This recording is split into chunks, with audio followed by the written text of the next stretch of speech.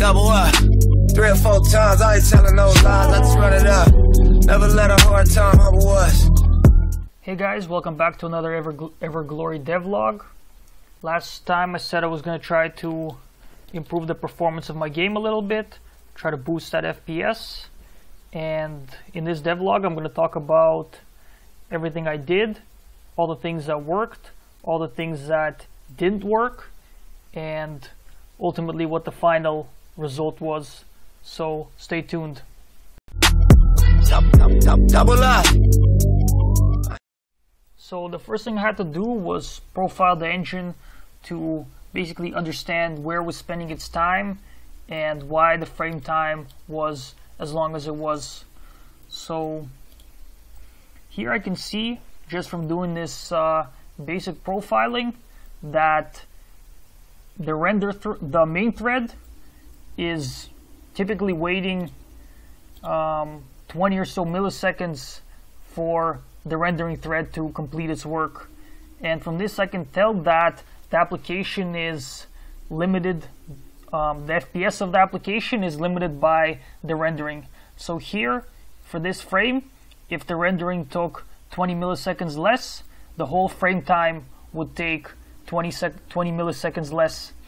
And this can be confirmed by a very basic experiment, just by moving my viewport to another area where the rendering is a lot simpler. I can see the FPS just shoot up, where when I know that the processing is exactly the same as before.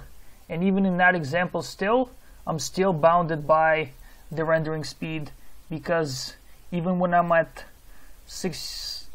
around 70 FPS, then I'm still waiting 10 milliseconds for the rendering work to complete. So just from doing this basic experiment, I know that I have to focus all my energy on the rendering performance.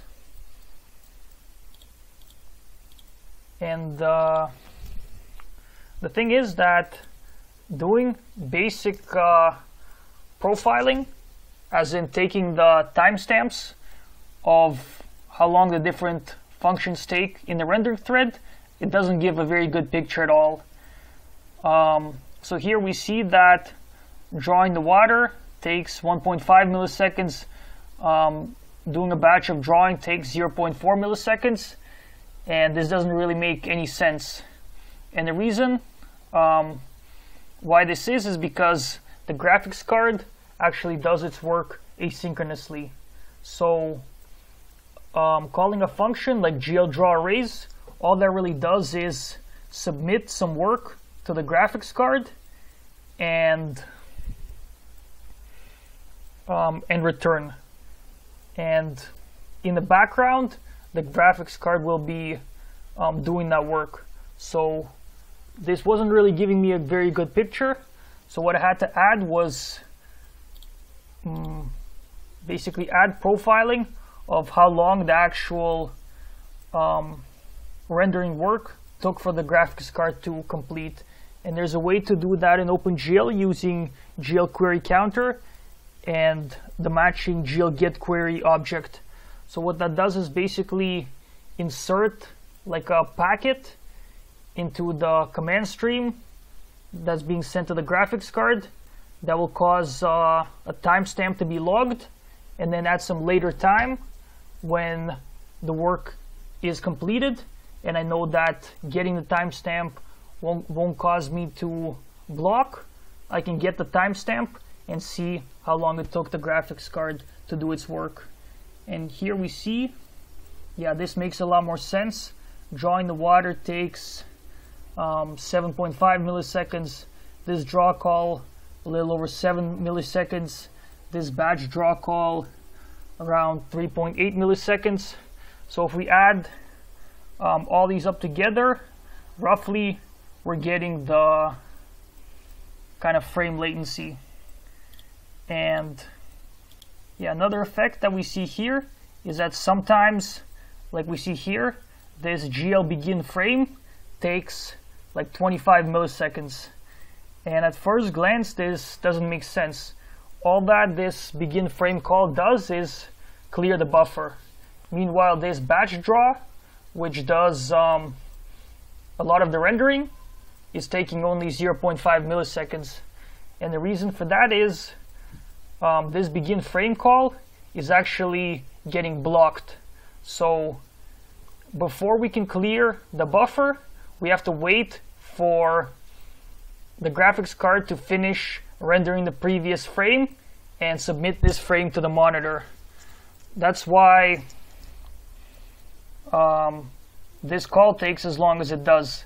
It's not that any work is actually being done here, it's that we're waiting for the previous frame's work to complete and getting blocked on this OpenGL call. And that's one of the major insights with OpenGL, is that you have to be very careful when the graphics card is rendering the data for the previous frame, or even potentially from 2 frames ago.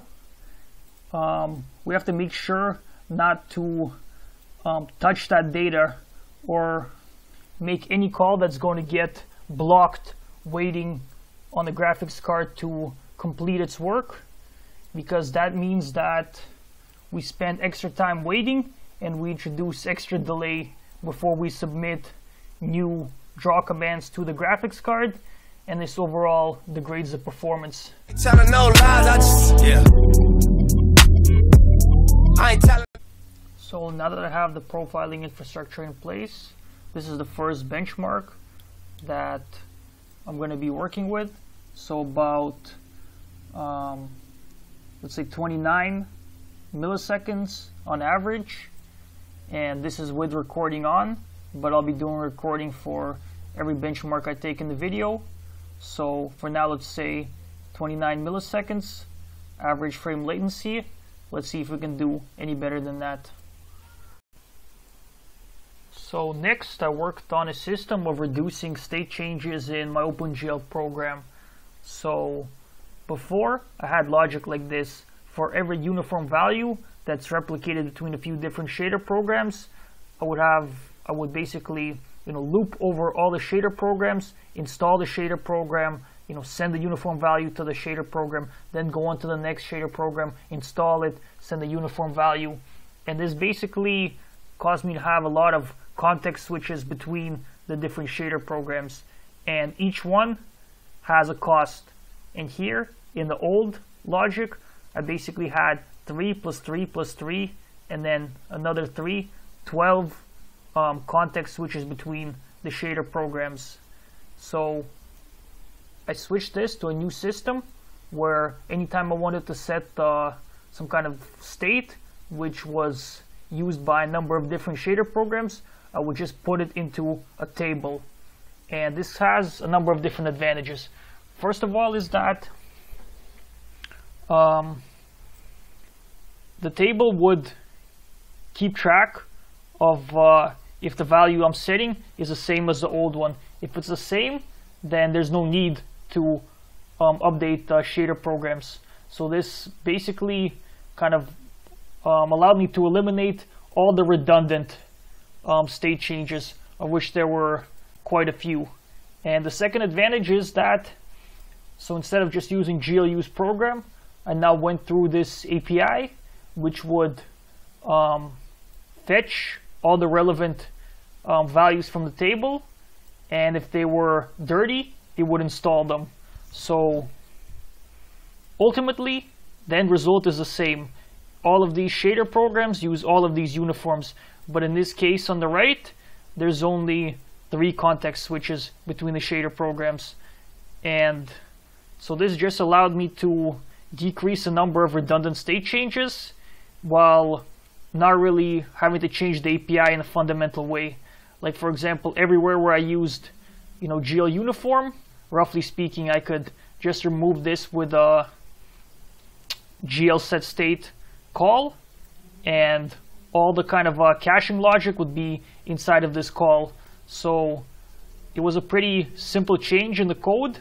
Like I changed, there's a lot of different places where I was doing this, and it was fairly simple to just change it to use the new API, which just decrease the number of state changes. So after adding this system, I got some pretty good gains. Now we see that the average frame latency is now about 21 milliseconds, even hovering between 20 and 21. So it's basically an almost 30% improvement over the base case, and it shows that the common wisdom of trying to reduce the state changes in an OpenGL program, it does in fact hold true. So here we're not changing anything at all about how we're rendering or what we're rendering. We're just changing how we're using the API and removing the redundant state changes, and this yields some pretty good gains.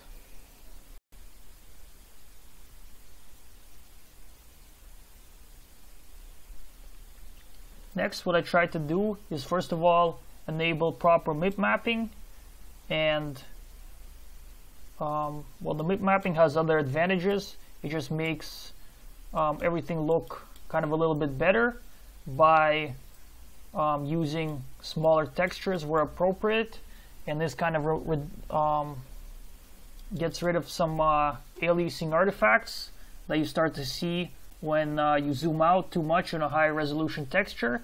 And I also put the textures for every model into a single texture array.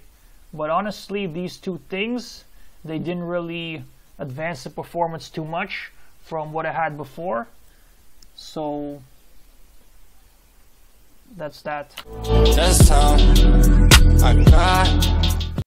So the next thing I worked on was a system for batched rendering, and as you can see here in the picture, the way it basically worked is I take a few different meshes, a few different models, each having their own textures, each having their own meshes, and I try to combine them as much as possible into one single buffer, and the textures into one single texture array. And I guess on the one extreme, I would have one buffer and one texture array for every single model, and on the other extreme, I would have just one global mesh buffer and one huge texture array. I guess the problem with this second extreme is it's kind of hard to pick the perfect size that would be big enough for everything. And if the size is too big, you're wasting just way too much memory for most batches. So in order to strike a kind of balance and reduce the fragmentation of the buffers, I made a system where basically I would have some fixed size buffer, some fixed size texture array, and as it fills up and overflows, I allocate like a second texture array and a second buffer. So basically, in the worst case, I would be doing a draw call for each of these separate buffers, which is worse, I guess, more overhead than one single draw call, but it's a more flexible system. And the way, as I already mentioned, it would work is like this. Green is the textures of one model and the mesh of one model. This pink here is the textures of one model and the mesh of that one model, and so forth. So here I managed to fit 3 meshes in one buffer, and I would bind all these texture arrays. I can bind them all at once, and then I would just do one draw call using GL Multidraw arrays in direct to render all these meshes in one single draw call, and using a command ring buffer based by a persistent map buffer and another ring buffer also backed by a persistent map buffer, I would send all the per instance attributes like the model matrix, the materials for that model, and anything else that's necessary to render it. Basically what was formerly the uniforms that were set before every draw call, and each command in the command ring buffer would describe basically one GL draw arrays or GL draw arrays instance call, and my system would fill up this ring buffer with all the draw calls I would want to make, write the instance attributes for all the instances I was rendering, and then in one GL multi-draw arrays indirect call, I could basically render all the geometry at once. And I spent a long time working on this system, and let's see what the results were. So spoiler alert, it didn't actually work out as well as I had hoped, and my frame latency went up to 27 milliseconds or so, and we can see here that some things like this time to submit all the draw calls, it was reduced drastically. Like before, all this RGL draw, all the calls combined would basically take as much time, or cumulatively would take as much time as the rendering itself. Like this render thread would basically never be getting blocked in this begin frame, like I demonstrated in the beginning of the video. With this new system, basically this time here went down by a lot, but the actual time on the GPU actually takes more time. Not like significantly so. 27, that's basically still a little faster than what we started out with, and I'm still pretty happy with the batching system. It's pretty robust. We're able to dynamically grow the batches in real time, but it just didn't give the performance gains I was hoping for, and I'm not sure 100% why. I still need to think about it more, look more in depth into it, profile the code more, do more research. But I think with this hardware that I have, I'm basically becoming limited by the work that the graphics card can do. So I'm not limited by the draw call overhead. Like this render thread is actually taking a lot less time than the actual rendering itself on the GPU. But and I guess it's just a question of the driver whether this batch rendering is as efficient as making the draw calls separately. It could also be about how I'm submitting the data. It could be about like the fixed overhead associated with the batch rendering. I'm not 100% sure at the moment, but it is what it is. I think I'm still gonna make use of this batching system in the future, like for things like the particle system and so forth, and I'm gonna go back to it after some time. One other thing I want to do is to try it out on a true discrete graphics card that's more powerful. For now I'm just using Intel HD graphics, which isn't that powerful, and it's not like a discrete PCI device, so it's a bit different in that way. I want to see if it behaves any differently on another kind of card, but this is what it is. Basically, this final part that I spent a while working on, the batching system, didn't really give any performance gains, but so I guess there is a lesson to be learned in that as well. Basically, you can't just take a common wisdom, things that people say in general are boosting performance, and expect that for your app on your hardware it's gonna boost your performance. I mean, it could also be a question of implementation. Did I make some mistake in the batching system? But for the time being, it didn't yield any gains. That just about wraps up this devlog. I hope you guys enjoyed this content. Going forward, I'm gonna focus a lot more on the features like ranged combat and other things. I think I'm gonna come back, try to do some more performance tuning in the distant future in a few months or so. For the time being, I'm going to disable the batching system, and I'm going to come back to it later.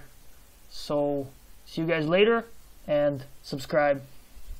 Backseat blowing propane. All black, fire, gold chains. Young rich nigga bossed up on his own, man. My new shit sound like a soul train. Tookie Williams over Coltrane. Eric B by the rope chain. RC, we for show bang. Tiny Lokes and they go crazy.